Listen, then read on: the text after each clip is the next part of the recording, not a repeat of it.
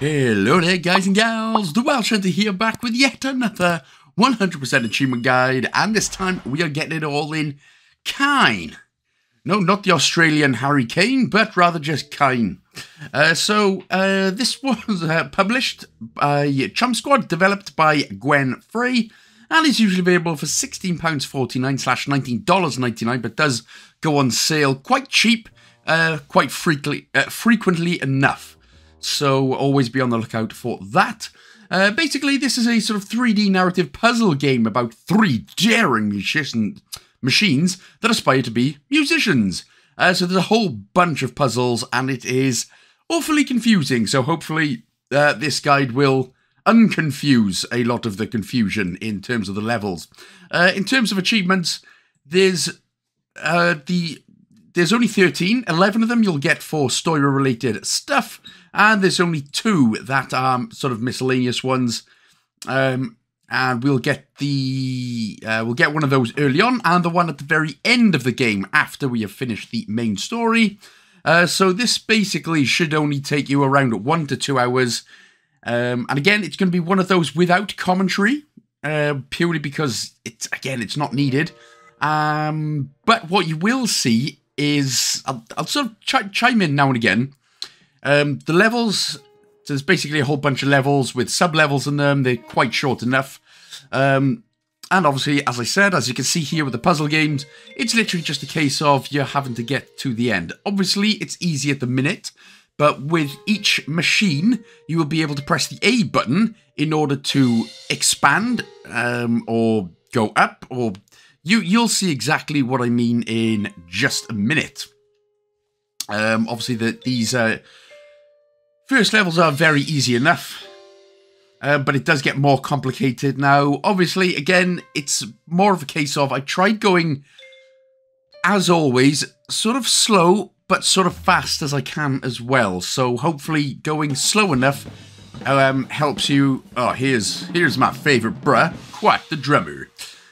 But yeah, so I have gone sort of slow. Hopefully you will be able to keep up with not too much trouble. But yeah, there's really not a lot else to say. Now, obviously, with Quat, if you press the A button, you can stick his symbols out from each side, which, of course, will help in the long run. And obviously, again, when you go onto your side, you can press the A button again to go up, as you'll be able to see, in order to get across other boxes, and so you won't be able to. You actually need Quat to get up there. You can't actually just use the symbol on its own. So yes, it does. Genuinely, it does take, you know, a quick level or 2 to get used to, but once you are used to it, it's generally not so bad. But again, I've tried going sort of as slow, fast as I can, so hopefully you can keep up nicely.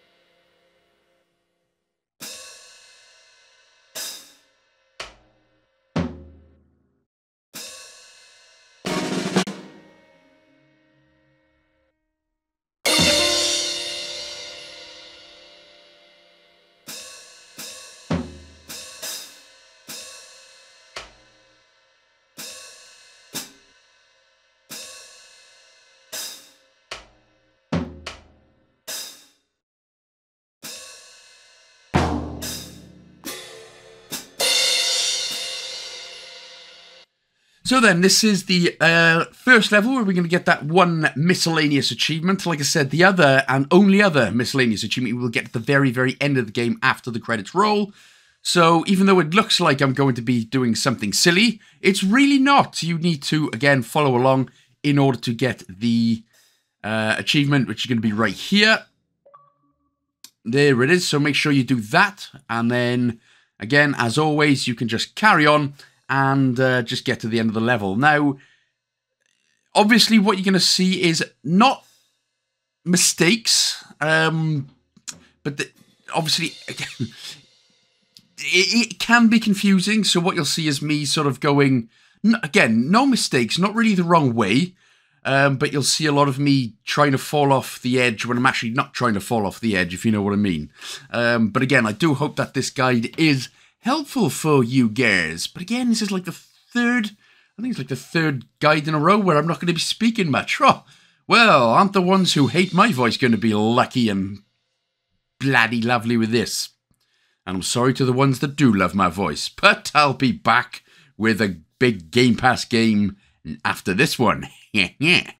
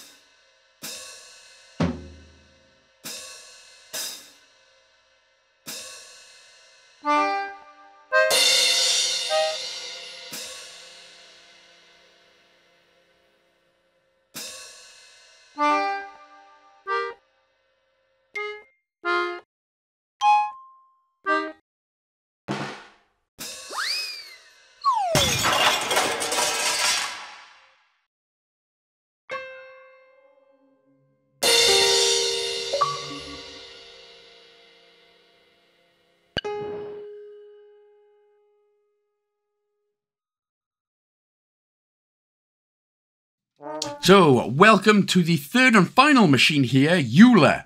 Now, if you go ahead and press the left trigger, Eula, as you can see, has 2 attachments on him, as he is a tromboner. If I hear the word tromboner one more time, I'm going to lose my head. So, yes, There's 2 attachments, which again, if you've just been getting used to Rue and Quat, well, I'm afraid I got some bad news. You've got to get used to this guy as well. So it is still the right trigger in order to change the characters in just a little bit, but it'll always be the left trigger in order to swap the Eula's tromboner attachments. So, you know, well, get used to the boners, everyone. The tromboners, as it were. By the way, there's a genuine riveting story in this. The game looks brilliant, but I didn't realise just 3 machines trying to become musicians had such a riveting, awesome story. Intriguing.